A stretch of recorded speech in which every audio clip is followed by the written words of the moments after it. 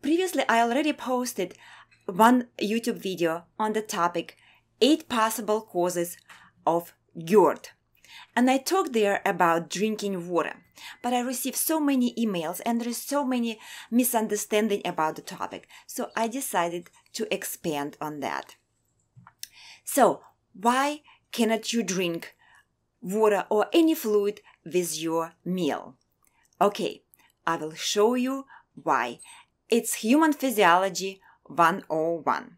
So, I decided to show you, this is the plastic bag, will act as a stomach. Here is the stomach right here in the middle. This one is low esophageal sphincter on the top that it is between esophagus and the stomach.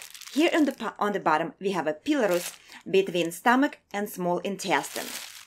Stomach will start to produce hydrochloric acid as soon as food will arrive and will produce it until pH in the stomach of 2 is reached.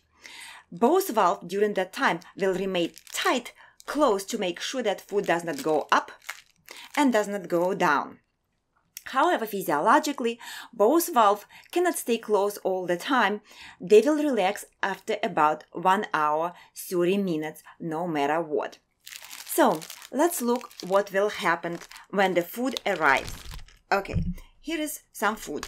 Let's put it right here into your stomach. Here is your hydrochloric acid. This actually is a tea. The concentrated black tea will represent high concentration of hydrochloric acid to help you to digest food. It will break down the protein into individual amino acids. When the amino acids get released, also calcium, magnesium, vitamin B12 get available for further absorption down in the small intestine. Also, hydrochloric acid has other purpose. It's antibacterial, antiviral, and antifungal.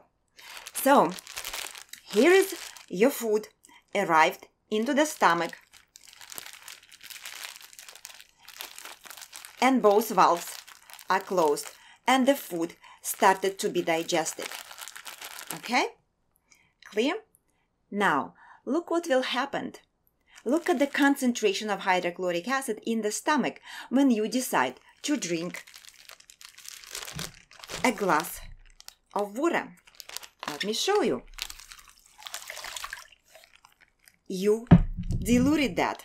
So, look at the concentration. It's not there. Well, physiologically, remember, I said that these 2 valves will remain closed, but they will get tight after about 1 hour, 30 minutes. So, what will happen when low esophageal sphincter will become tight? Look at that. So you decided, so you're chewing the food and it's getting broken there. And just a little bit, it get relaxed. And here is your food. And hydrochloric acid will go right through that valve into esophagus. The clinical presentation is GERD or acid reflux. So, you cannot drink any liquids. Okay, you can have a little bit, 1 or 2 ounces of water to help you to swallow. In some cultures, people will drink wine and beer a little bit to aid the digestion. In many cultures, people will have hot and sour soup. Sour, that's what will increase production of hydrochloric acid to make sure that the protein is broken, calcium, magnesium, B12 is available for digestion and absorption further down the road. You can have your fluids such as water, tea, 40 minutes before the meal or 40 minutes after the meal. If you will drink before or during the meal, you will have acid reflux. Also, there is more consequences of drinking water with your meal. Bacteria, viruses, fungus are not killed. As a result, all of this bacteria that you swallowed accidentally with your food will go into your small intestine and will create dysbiosis. More problem down the road. So, is it clear?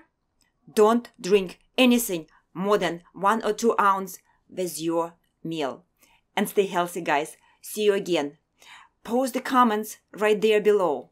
Ask me serious questions. and I will definitely answer them. Stay healthy with Dr. Veronica. Bye.